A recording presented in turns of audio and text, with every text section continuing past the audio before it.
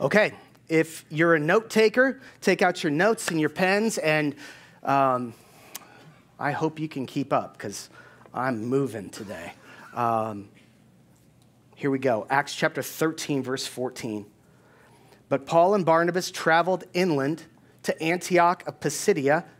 If you remember from months ago when we were preaching about this, there's like 20 different cities in the ancient world called Antioch. That's why it's got to tell you which one. This is not the Antioch that's the home church of Paul and Barnabas, by the way. They're traveling to a new missionary city. They're going to try and plant a church there. On the Sabbath, they went to the synagogue for the services, and after the usual readings from the books of Moses and the prophets, those in charge of the service sent them this message.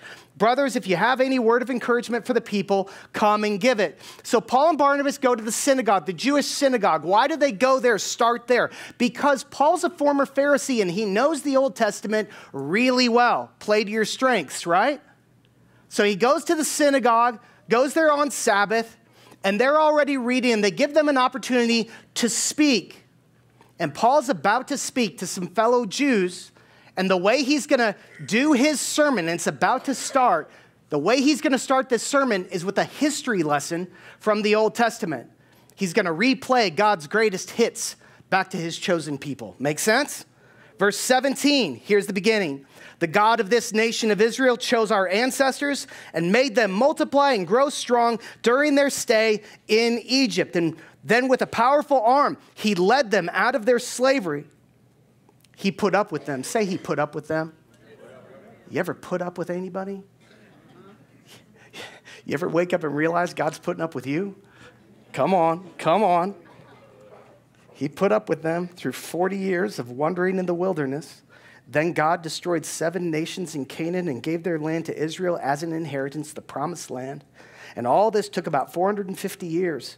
After that, God gave them judges to rule until the time of Samuel the prophet, and then the people begged God for a king, and God gave them Saul. Just a tiny thing on that. They're in the promised land. They become the nation of Israel, and they've got these judges, if you remember, like Gideon and Samson and Deborah and people like that, and they were spiritual leaders and political leaders all at the same time. And then the people wanted a king, and God warns them at the time, I'm not sure you want a king, because kings tend to be greedy. Kings tend to be selfish, but they wanted a king anyway because the rest of the world had kings. And so they get a king. They get Saul. And Saul's not a good king if you know the story.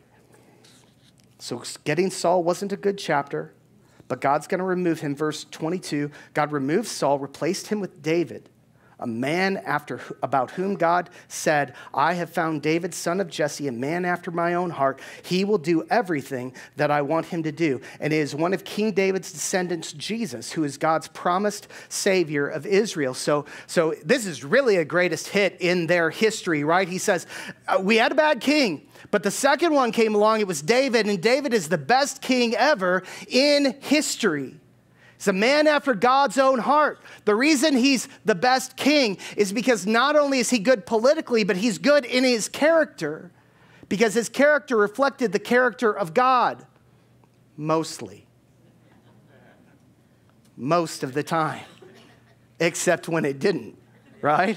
Because he was also human and he was also fallen. So he had some great moments, David did, and he wrote the book of Psalms, and we see the heart of God coming through the words of the book of Psalms back to us. But he had some moments of failure too. But Jesus, who would come through his line, will not have moments of failure. So when David is king and he starts to reflect the heart of God, one of the promises God makes to David is that the kingship will never leave your physical line on this earth. And ultimately, a king will come through your line, David, that will be the Messiah, that will be the forever king. It says in Jeremiah 23:5, I don't have this on your screens. It says, for the time is coming, says the Lord, when I will raise up a righteous descendant from King David's line. He will be a king who rules with wisdom. He will do what is just. He will do what is right throughout the land. And Paul says, Jesus came as the fulfillment of that. He would be the Messiah. Paul says he will be the Savior of Israel. Now, Savior is the theme of Paul's sermon. Has it hit you yet that we're doing a sermon about somebody else's sermon yet? So Paul's sermon, it's got a theme because all good sermons do. The theme that runs through Paul's sermon is Savior or salvation, that we need to be saved. And they've got to be wondering at this point, saved from what, Paul? Saved from what? Well, the obvious answer to those people at that time would have been saved from Rome, because they were under Roman occupation, and that was a bad thing for them. And so when you say he's going to be our Savior, surely you mean he's going to be a political Savior, and he's going to fight for us, and we're going to get free on this earth. Of course, that's not what Paul means. Verse 24, but Jesus came. John the Baptist preached that all of the people of Israel needed to repent of their sin and turn to God and be baptized. It feels like Paul kind of went backwards here for just a second. He was talking about Jesus, and now he stops and talks about John. John the Baptist is the forerunner of Jesus. He's the one who prepared the way, if you remember. Verse 25, as John was finishing his ministry, he asked, do you think that I'm the Messiah? And John said, no, I'm not. But he is coming soon, and I'm not even worthy to be his slave or untie the sandals of his feet. Now, why does Paul give us this? He stops and he gives us this because John the Baptist is one of the last, he is the last, actually, Old Testament prophet. He's the one who came, and his job was to prepare God's people for the coming of Jesus and then to testify that Jesus was the Messiah. And John did. He says, I'm not him. And some of the people here in Antioch that were listening to Paul and Barnabas preach, they would have known about John the Baptist. They would have heard about him. Some of them might have even been baptized by John. And so Paul coming in and saying, John wasn't it, but the Messiah is here. And John testified about that and used the word Messiah. That's massive to these Jewish people. Verse 26, brothers, he says, you sons of Abraham, and also you God-fearing Gentiles. God-fearing Gentiles there is a phrase that means anybody who's not a natural-born Jew, but at the same time they love Yahweh, and they've come to worship Yahweh. So it's both groups. He says, this message of salvation has been sent to us. Say to us. To us. The message of salvation, it's for us. The gift is for us. God had said the Savior was coming, and now it's here, and it's for us. Massive. Again, does it mean freedom from Roman occupation? No. Verse 27, the people in Jerusalem and their leaders did not recognize Jesus as the one that the prophets had spoken about. Instead, they condemned Jesus to die. And in doing this, they fulfilled the prophet's words that are read every Sabbath. They found no legal reason to execute him, but they asked Pilate to have him killed anyway. And when they had done all that the prophecy said about Jesus, they took him down from the cross and they placed him in a tomb. The story takes a dark turn. The Messiah has come. The Savior of us has come. But look at what our leaders did back in Jerusalem. And Paul just goes for it. He's like, some of these leaders that you've heard about, that you look up to and that you respect, maybe even since you were a little kid, these are the same people that saw the Messiah come in their time and they rejected him. The truth was right in front of them and they rejected him. And they didn't just reject him, they partnered with the Rome that you hate, by the way. That's Pilate. They cooperated with Rome to have him killed. These are big accusations that Paul is making right now. I got to imagine if you were in that synagogue at that point, you're starting to get a little bit fired up. You're starting to get a little bit worried. Wait a second, our people killed the Messiah? Yes. Yes, they did. And it fulfilled the prophecies that he went to a cross. Now, before we get to the good news part, because it's coming, I got to stop for a second. Why did Jesus go to a cross? Let's explain. Here's the deal. In the Old Testament, when they sinned, they would make a sacrifice. And an innocent animal, its blood would be shed, yes? And no matter how you feel about animals and all that kind of stuff, that's just what they did. And it was a picture of the innocent must die in order to take the punishment for the person who has sinned. That was the picture.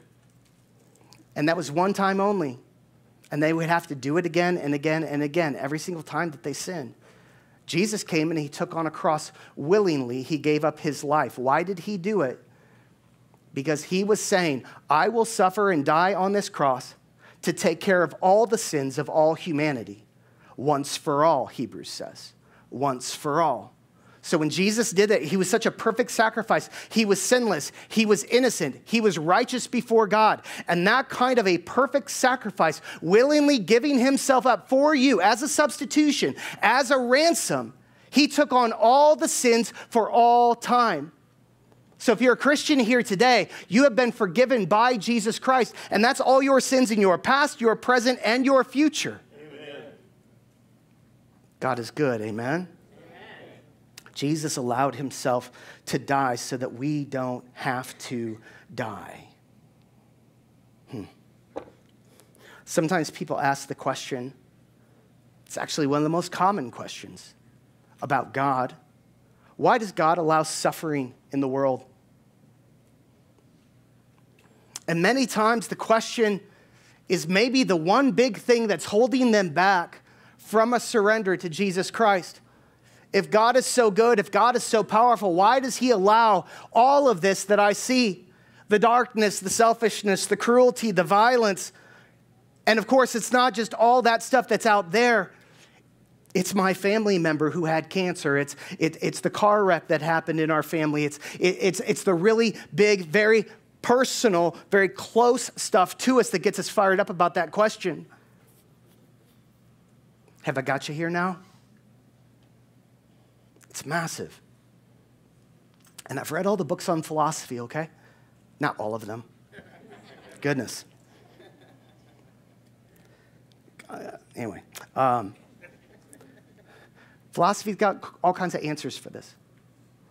One of the big answers that philosophers will come and tell you is, hey, listen, if you had all the power that God has and you got to choose about suffering, yeah, you'd probably put a stop to all the suffering that you see. But if you didn't just have the power of God, but you also had the wisdom of God, and you had the knowledge that God has, and you had God's patience, and you had God's love, and you had God's mercy, and you had God's justice, and you had God's full character, you would find yourself coming to the same exact conclusions about suffering that God has come to. Amen. And that's true, but it's cold.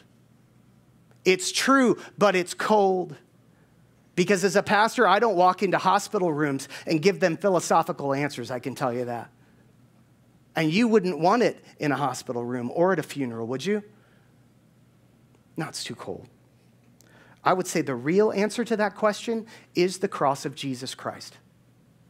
The real answer to why does God allow suffering in the world? I don't understand why he chose this and didn't choose this thing over here. Why? What's really behind our why question is God distant and cold and unfeeling toward us? But how do we know it's no? Because he took on a cross. Because he came near. Because he decided to become human. And when he decided to become human and to suffer the way that we suffer and walk the way that we walk, he is proving beyond the shadow of a doubt that he is not unfeeling. He is not distant. He's right here. He showed us. And when he took on a cross and he decided to suffer in every single way that we suffer, not just physical pain, not just torture.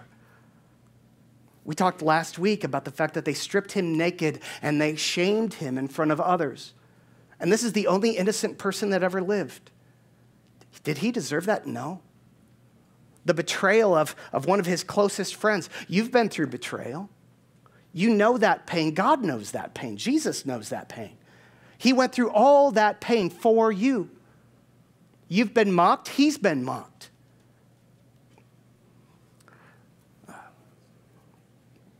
I don't know if I should say this or not. This week at the Olympics, there was some stuff that took place.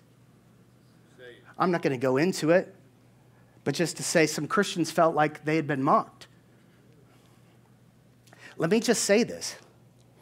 When our Lord was mocked, he was at his highest point of victory. Amen. When he was mocked, he did not fight back. The scripture says that he did not speak back. He was like a lamb to the slaughter.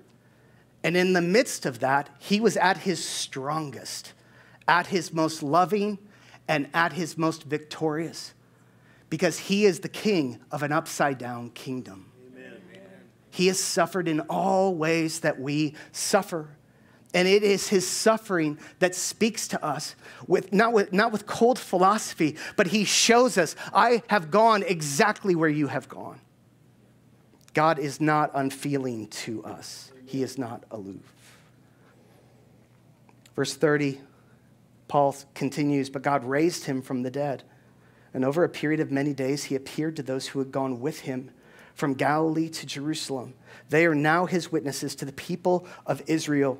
And now we are here to bring you this good news. The promise was made to our ancestors, and God has now fulfilled it for us, their descendants, by raising Jesus. What Paul is giving them here is what they call in the justice system a chain of evidence, a chain of custody of evidence. It's the idea that we don't just want evidence, we want to know exactly in whose hands the evidence went, how it got from point A to point B to point C, so that we know that nobody tampered with it. Was it all good? Can we trust it? That's a chain of evidence. Paul's coming here and he's saying Jesus rose from the dead. And when Jesus rose from the dead, that becomes the center point of proof of Christianity. How can you trust any of it? He rose from the dead. Show me somebody else that came strolling out of a tomb after they died. This is massive. And not only did it happen, but Paul is very, very clear. He helps them understand. He's like, when he came, he showed himself to many people in Jerusalem who had already seen him dead. That's big. 1 Corinthians goes on to tell us that when Jesus rose from the dead, he was on this earth for 40 days before he ascended into heaven. And across that 40 days, he had many meetings where he had made many appearances to many different people. At one point, he appeared to more than 500 people at the same time. And Paul's like, there's people from Jerusalem to Galilee, and they're all strolling around saying, I saw him. I saw him too. Like sometimes people look at Christianity in the first century and they're like, how in the world did this sudden thing that goes against so much that these people grew up with, how did they turn the ancient world upside down the way that they did? And it's so quick, it's like a brush fire. Because he rose from the dead and they all saw him. They saw him die and then they saw him alive again. And they knew they were in the middle of something very different. Amen. And so Paul says, listen, they were there. They all saw, and he's like, and now we're here before you all the way over in Antioch, and we're telling you we saw too. How did Paul see on the Damascus Road, if you've studied this? He had his own moment with Jesus Christ where he heard his voice and he saw him. Paul is sitting there saying, I'm an eyewitness to the resurrected Jesus. And I'm standing in front of you and I'm preaching to you. That's massive. Chain of evidence. Verse 38, brothers, listen, we are here to proclaim that through this man, Jesus, there is forgiveness for your sins. Everyone who believes in Jesus is made right in God's sight, something the law of Moses could never do. So he's caught up with the story, and now Paul's shifting into telling you what the gospel means. And he's saying you can be forgiven, and you can be forgiven all the way. So now they know. We're not talking about salvation from the Romans here. We're talking about salvation from ourselves. Salvation from our past. Salvation from our shame. Salvation from all of it. Ever do anything wrong?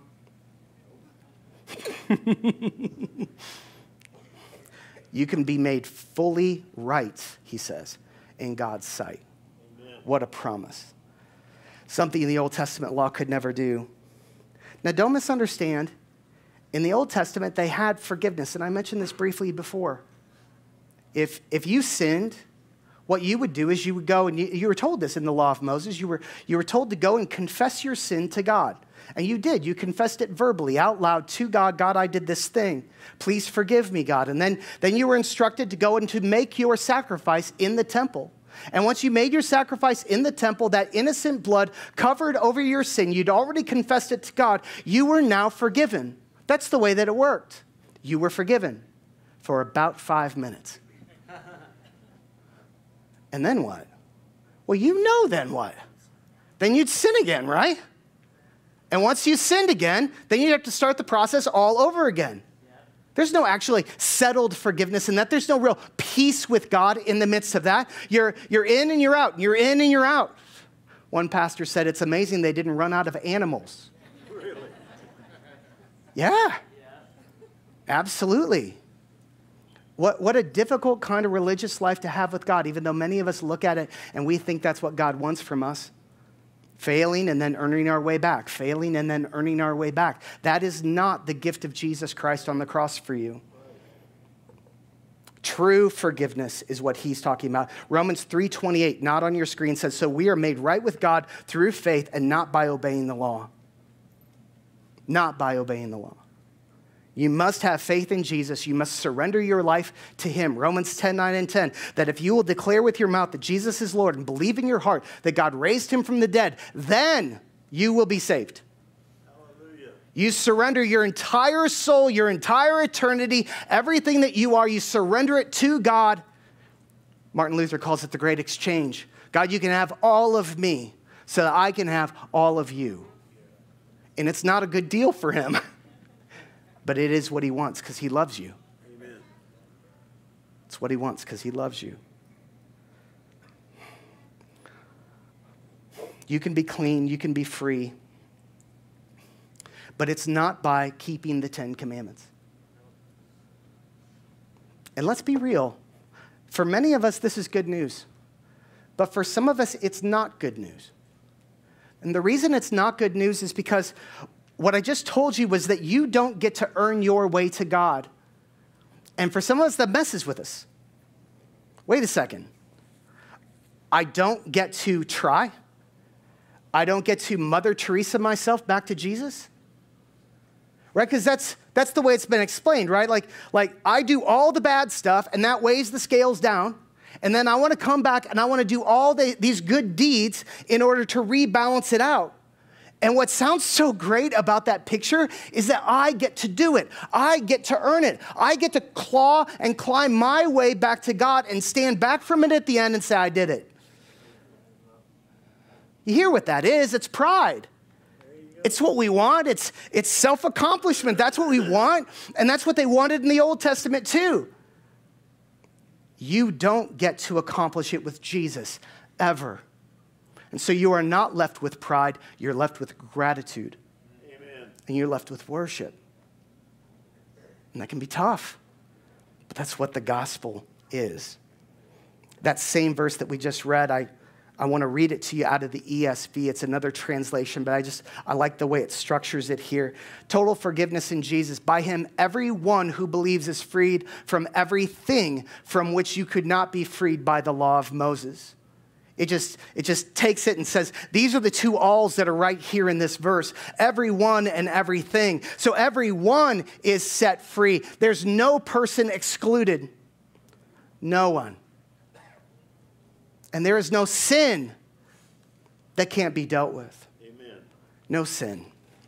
No matter how evil that sin was that you did, no matter how much of that sin you did or how much sinning you did before you came to Jesus, as much as you might have a voice inside of you that says, Pastor, I'm the exception, and I'm just too dark and evil for God to forgive me, wrong. That verse said otherwise. Hallelujah. It said, everyone for everything is freed. So I'm not trying to make your sin small. I'm trying to make the forgiveness of Jesus big today. Because the power, the forgiveness, the heart, the love of Jesus is big. You are free. So Paul has preached his sermon, and he's got one more thing to say to us. One more thing. And then he's done. Then it's altar call time. One more thing. Steve Jobs, the leader of Apple Computer, used to say one more thing. I used to be in technology, so I followed all that kind of stuff a whole lot. So he'd come out and he'd have his big press conference and he'd roll out all the different Apple products for the year. And you think he was done, and then he would say, but I got one more thing. And then he would unveil some crazy product that would change the world, right? And everybody's like, oh my gosh, one more thing. You know, and then that one more thing would wreck our kids and our eyesight and our self-confidence and send us all into anxiety and depression. One more thing. Paul's got one more thing, and it's not an iPhone. Amen? It's okay. It's okay. Verse 40, his one more thing is right here. He says, be careful. Be careful. Don't let the prophet's words apply to you. For they said, look, you mockers, be amazed and die. For I'm doing something in your own day, something that you wouldn't believe, even if somebody told you about it. Be careful.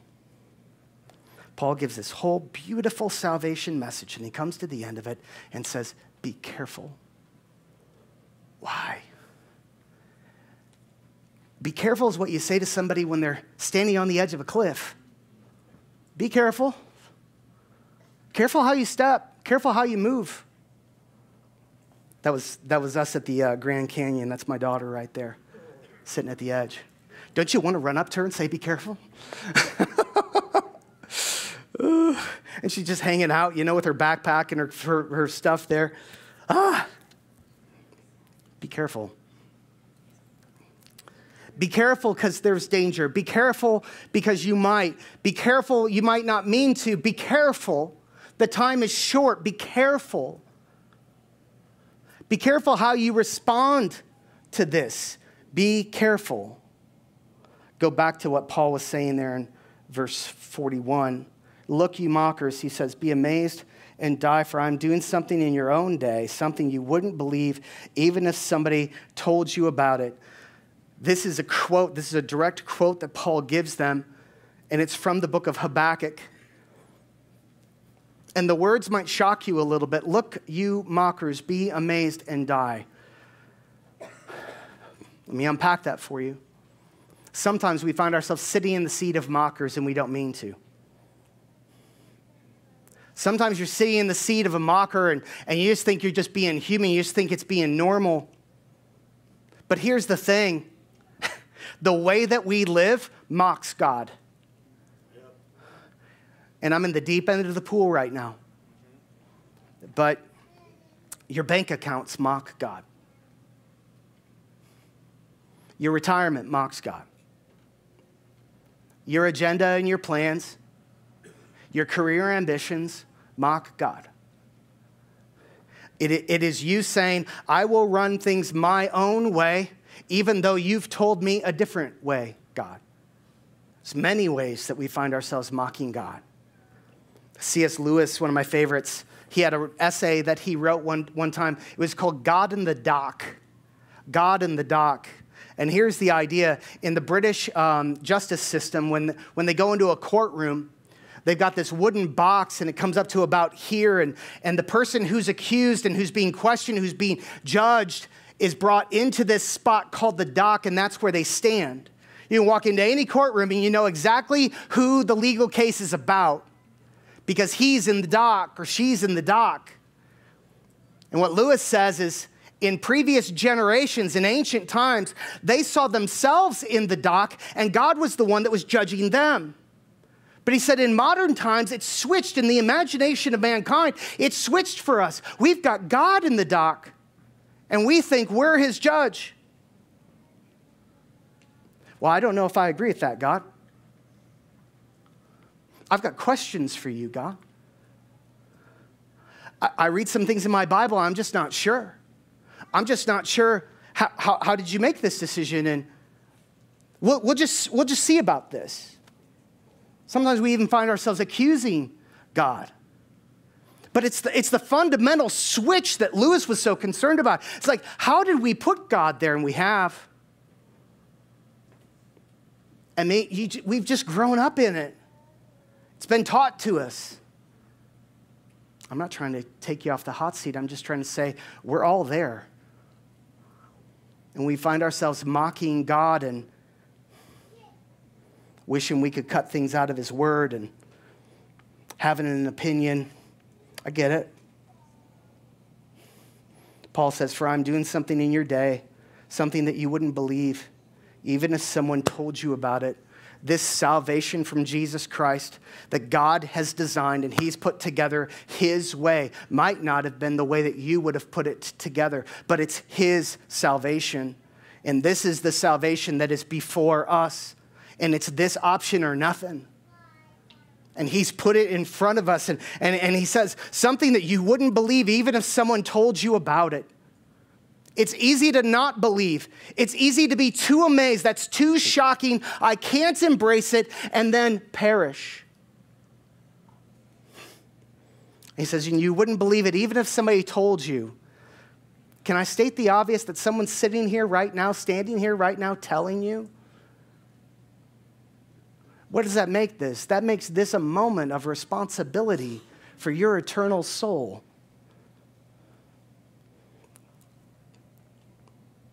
It's huge. We might miss God.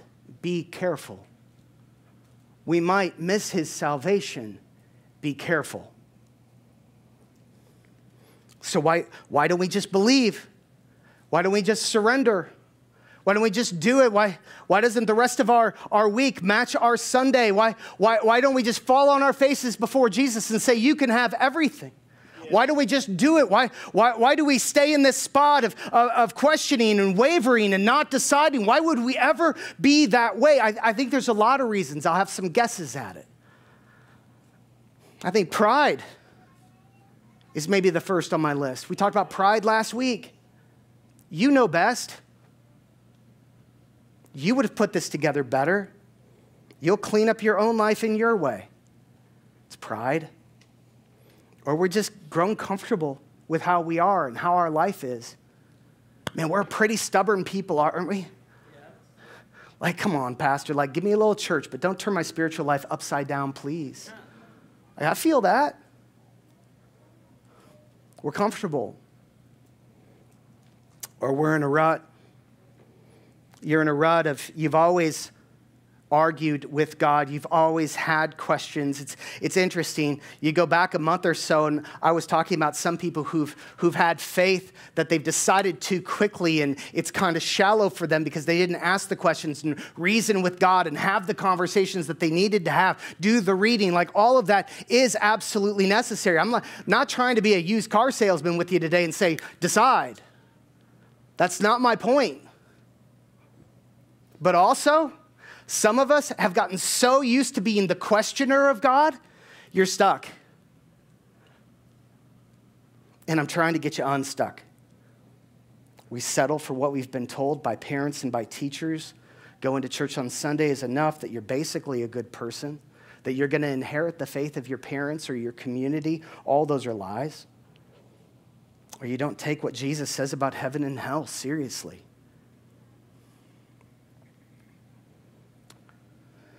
It's not just the rest of the scripture. It's the words in red, guys. It's our Savior. It's our Lord. It's the one who died for us, is the one who talked about those places the most. He talked about heaven and hell as two very real destinations for the human soul. And between us and that is judgment. If we believed just a tenth of what Jesus said about those places, the reality of it would come racing into our lives, and it would shatter our priorities the way that they stand today. It's better not to think about it, right? Or we think we have time. One of the greatest reasons I think that people don't decide is we've got ourselves convinced that we've got time. Someday I'll work this out.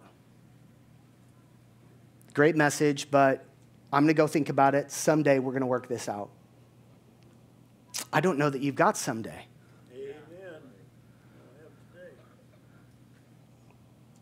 You ever, okay, this is going to be a sports illustration. So give me a second.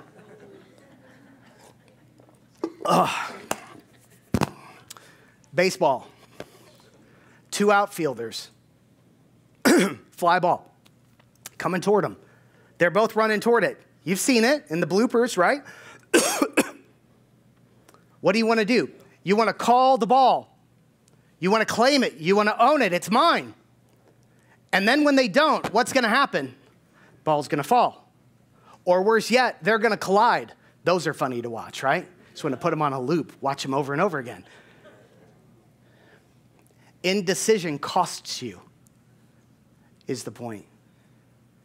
It's about now. It's about today. It's about making a decision. Time is running out because you will not always hear the call of God in your life. You're hearing it today, but you will not always hear it. Now, I've got some scriptures up there. I'm not listing them for you because I don't want you to go into reading mode for this next section. I just want you to listen, and I want you to let this wash over you. If you're a note taker, quick, jot those things down. 1 Kings 18:21. This is Elijah talking to a group of people, and he says, how much longer will you waver, hobbling between two opinions? If the Lord is God, follow him. If Baal is God, follow him. Hobbling, indeciding. There's no urgency in it. We just stay in the middle. 2 Corinthians 6:2. Behold, now is the favorable time. Behold, now is the day of salvation. Would you say now, please? Now is the day of salvation. Amen. It's not manipulative. It's a splash of cold water. Isaiah 55:6. Seek the Lord while you can find him. Call on him now while he is near. Hebrews 3:15. Today, when you hear God's voice, don't harden your hearts as Israel did when they rebelled. Today, say today. Today. It's now. It's today. It's urgent. Why? You won't always hear God's call. It's a weird thing to say, isn't it? Why? Because every time that you ignore God, every time you say no to him, do you know it hardens your heart? It's like adding calluses to your hands. Your sensitivity goes down to him, and you find yourself not hearing him anymore. When it says today is the day of salvation, when it says now is when you have to decide, the reason it's now is not because God is leaving. It's because your opportunity to still hear him, it's now. Next, time's running out because our lives can end anytime. Psalm 90 says 70 years are given to us. Some even live to 80. Some of you have made it past that, amen? But even the best years are filled with pain and trouble. Soon they disappear and we fly away. Soon they disappear. There's a student that once approached Billy Graham. I love this. And he asked Billy Graham what was the greatest surprise of his whole life. And he said, the greatest surprise in my life is the brevity of life. I never dreamed life was going to be so short. I was in a literature class at Illinois State University where I got my bachelor's, and David Foster Wallace was the professor, and I just remember he said this really weird thing to us. He said, you know, there's all these books that I want you to read, but I'm not going to have you read them because you won't get them. And the reason you won't get these books is because you're all in your early 20s and you don't think you're ever going to die. Because there's something about that youth, isn't there? You feel unstoppable. You feel invulnerable. You don't feel like it's ever going to come. That's for other people some other time. So even talking to you today, some of the young ones in here, it's like even talking to you today, it's only an act of God, a miracle of him that can penetrate that. Help you understand the urgency that's in front of you. I'm a pastor, and I've done a lot of funerals over the years, and every single person's funeral that I do, I keep the file of it, and I name it their name. And I was looking at that file this week and just going down through the names, all of them. And I was so shocked at the number of teenagers in that list.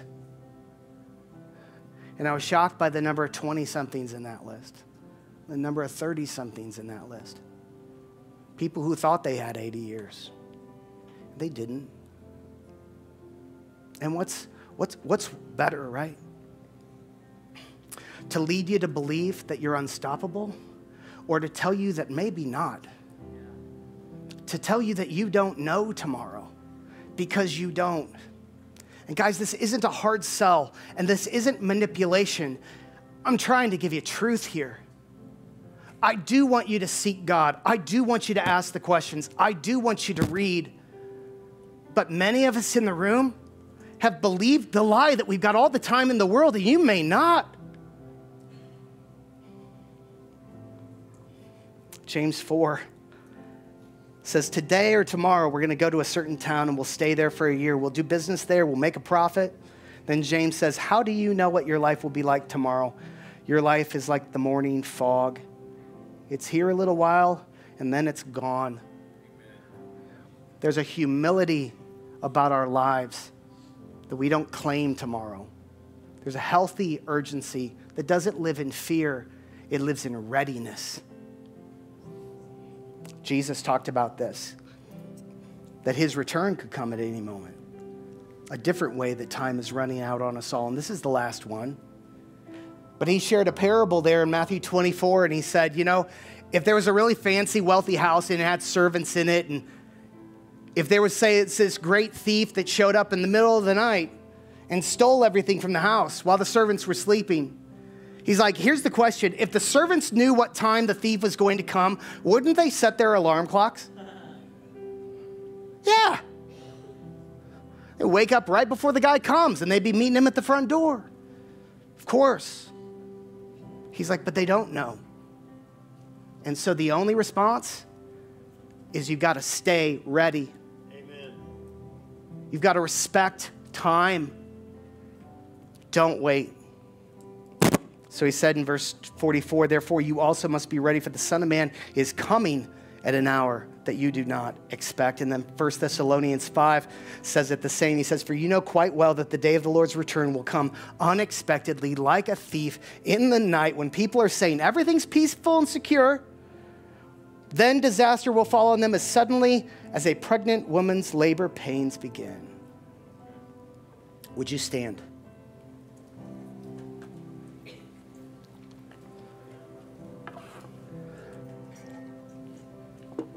We think we have time, but we don't. I'm going to walk us through a prayer together and give you guys a chance to surrender your life to Christ. I'll just say this before I do. If today is the day that you do surrender and you become saved, go back to the prayer team after the service or even during the last song and just ask them for a Bible. You don't have to have a big conversation. Just say, I want my Bible. He said I could have my Bible. Give me my Bible. Because I want you to have a Bible. It's a New Living Translation study Bible. There's a lot of notes in the bottom, and it's going to explain the scripture to you as you read along. The other thing to consider is we are doing a baptism service in a few weeks.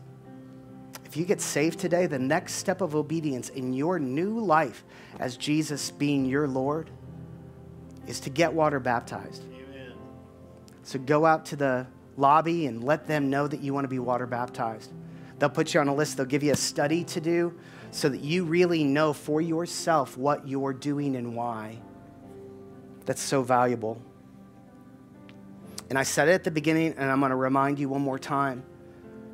If you're a believer in Jesus Christ today, you are not off the hook. If you have thought, I've been living for myself, someday I'm going to start living for Jesus. Someday I'm going to do those things that Jesus has told me to do. Someday I'm going to align my life with the one who saved me already. Someday I'm going to follow the calling that he's already called me to do. Healthy urgency, folks. Now, today, amen? Amen. Amen. Now's the time. So bow your heads and close your eyes. And we're going to have this prayer.